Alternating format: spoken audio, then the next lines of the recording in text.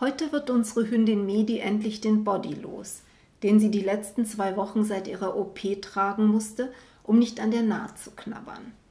Während des Eingriffs und auch danach, als sie von der Narkose noch so unsicher auf den Beinen war, haben wir sehr um sie gebangt und gehofft, dass sie schnell wieder die Alte werden würde. Ein quirliges, verspieltes und freundliches kleines Tier, einem Fuchswelpen ähnlich. Wir erinnerten uns, als wir so um sie bangten, an die Umstände, wie sie zu uns kam, dass wir sie eigentlich gar nicht haben wollten und doch gerettet haben. Diese verrückte Geschichte, wie Vicky und ich Welpenmütter wurden vor über 4 Jahren. Wie nach jeder Geburt sind vor allem die ersten dramatischen Stunden unvergesslich. Es ist schön, diese nochmal genau Revue passieren zu lassen, zumal es sich ja um ein ganz und gar nicht alltägliches Ereignis handelte. Es war der 2. Abend nach unserer Ankunft in Paulisch in den Sommerferien gewesen. Das Werk des ersten Tages dort war vollbracht, das ganze Gepäck ausgepackt, all unsere Tiere freudig begrüßt, das Federvieh gefüttert und in den Stall gesperrt, Kontrollgänge durchs Haus und Garten absolviert, Essen zubereitet. Erschöpft von dem ausgefüllten Tag und noch restmüde von der anstrengenden Fahrt, waren wir früh zu Bett gegangen. Vicky schlief schon friedlich und mir fielen auch die Augen zu, als ich klägliches Schreien hörte. Es waren hohe, durchdringende Töne, zweifellos tierischen Ursprungs. Ein Vogel vielleicht, wird schon aufhören, dachte ich noch, bevor ich vor Erschöpfung in einen Dämmerschlaf glitt. Einige Zeit später schreckte ich hoch. Dieselben lauten, hohen Klagelaute hatten sich ihren Weg durch den Traum in mein Bewusstsein gebahnt. Ich konnte mich dem tierischen Wehklagen, das offenbar direkt vor meinem Fenster stattfand, nicht mehr entziehen und lief auf die Straße hinaus. Die Klagelaute kamen aus einem Karton, der auf der Rasenfläche vor meinem Schlafzimmer abgestellt worden war. Darin lag in eine rosa Kinderjacke gewickelt ein winziges Wesen. Beim genaueren Hinsehen fand ich im Dunkel der Nacht noch ein zweites Geschöpf, das aus der Verpackung herausgekrochen war und schon einen ganzen weiten Weg im Gras zurückgelegt hatte. Was genau ich da geborgen hatte, wusste ich erst, als ich damit in die Küche gekommen war. Im Licht der Esstischlampe wurde mir klar, dass ich 2 neugeborene Hundekinder in den Händen hielt. Schnell und instinktsicher bereitete ich als erstes eine Wärmflasche. Die Augustnacht war zwar mild, aber nicht so warm, wie man es haben muss, wenn man ganz neu auf der Welt ist. Dann fand ich eine Spritze ohne Nadel, mit der ich schnell ein bisschen lauwarme Milch in die Mäulchen träufelte. Nello, der Hausmeister, der durch den Lärm aufgeschreckt dazugekommen war, beobachtete mich bei den Erste-Hilfe-Maßnahmen, schüttelte den Kopf und meinte sinngemäß auf Rumänisch: „Die sind zu klein und werden eh sterben. Gib sie mir, ich kann sie im Eimer ertränken, dann geht es schneller." Ich hatte von der dort üblichen Methode, sich ungewollter Welpen zu entledigen, gehört. Aber für mich, als in Deutschland Sozialisierte, kam das natürlich nicht in Frage. Hundemüde, wie ich inzwischen auch war, wollte ich erstmal darüber schlafen, packte die beiden samt Wärmflasche in eine neue Kiste, stellte sie ins Bad und ging endlich ins Bett. Am nächsten Morgen sah ich kein Lebenszeichen in der Kiste.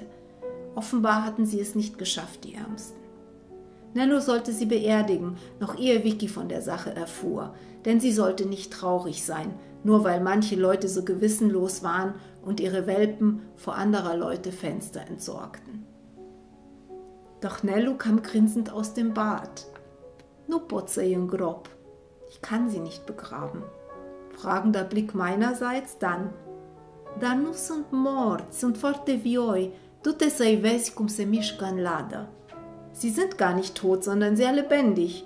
Geh und schau, wie sie sich in der Kiste bewegen. Nicht Freude, sondern blanke Hilflosigkeit überfiel mich, denn mir wurde klar, dass ich etwas unternehmen musste, um den Welpen einen qualvollen Tod zu ersparen. Im Internet fand ich ein Rezept zur Ernährung neugeborener Hunde. Es schien manchmal wohl vorzukommen, dass Züchtern die Hundemütter bei der Geburt sterben. der wertvolle reinrassige Wurf aber durch Welpenmilchpulver und Nuckelfläschchen gerettet werden soll. Da ich in Paulisch natürlich keine solche Spezialmilch auftreiben konnte, probierte ich die Mischung, die stattdessen laut Google die lebenswichtigen Nährstoffe enthalten sollte. Ich rührte eine dickflüssige Paste aus Quark, Milch, Ei und Öl, denn der Nachwuchs von Karnivoren braucht kalorienreichere Kost als gewöhnliche Kuhmilch, die ich mit erwähnter stumpfer Spritze einzuflößen gedachte. Als Unterstützung hatte ich ein 6-jähriges Mädchen voller Enthusiasmus, die ihren Hundemutterjob richtig gut machte.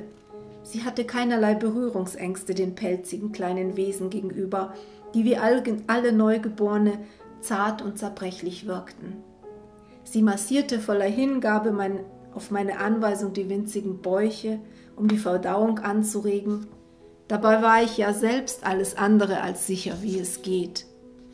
In den folgenden Tagen und Wochen nährten und pflegten wir die beiden, die ich Bubi und Medy genannt hatte, nach den Spitznamen der jüngsten Kinder von Thomas Mann, so gut, dass sie zu kerngesunden, normalen Hundekinder heranwuchsen. Für die Beschwerlichkeit, dass die Quarkpampe anfangs alle 4 Stunden, also auch nachts verabreicht werden musste, entschädigten sehr berührende Entwicklungsschritte.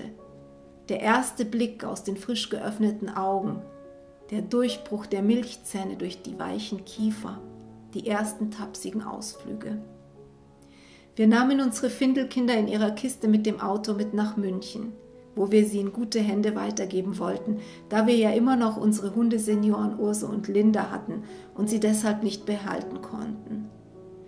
Bubi wurde zu gegebener Zeit von einer netten Großfamilie aus Wasserburg adoptiert, wo es ihm hoffentlich immer noch gut geht. Medy landete anfangs bei einer älteren Dame, die aber unterschätzt hatte, wie schwierig Hundeerziehung ist und sie uns zurückbrachte.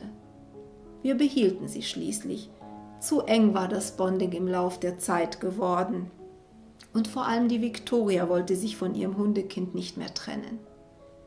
Seitdem gehört sie zum Rudel, die kleine Füchsin, die wohl Chihuahua-Blut hat und entsprechend temperamentvoll und wachsam ist.